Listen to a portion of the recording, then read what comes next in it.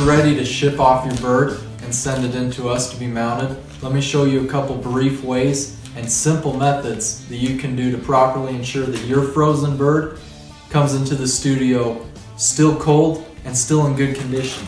The easiest and most simple method is to take a regular cardboard box. The size of your box is going to depend on how many birds you're shipping and the size of the birds. Once you have that, you're going to take regular household insulation and go ahead and pack the bottom of this box with insulation. Make sure it's nice and tight.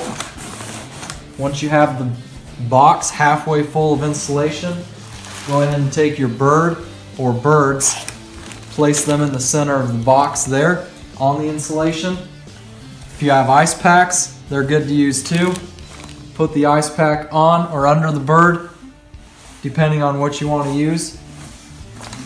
After you've done that, you're going to take your remaining insulation and go ahead and fill in the rest of the space in that box, making sure it's good and tight.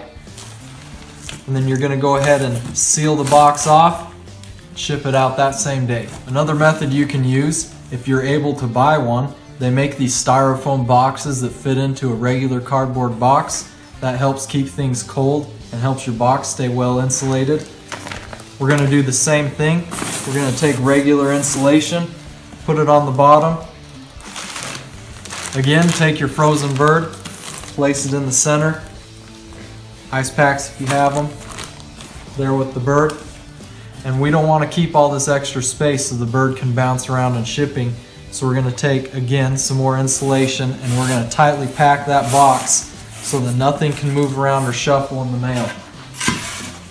Go ahead and put the lid on, fold the box, tape it, seal it, ship it that day.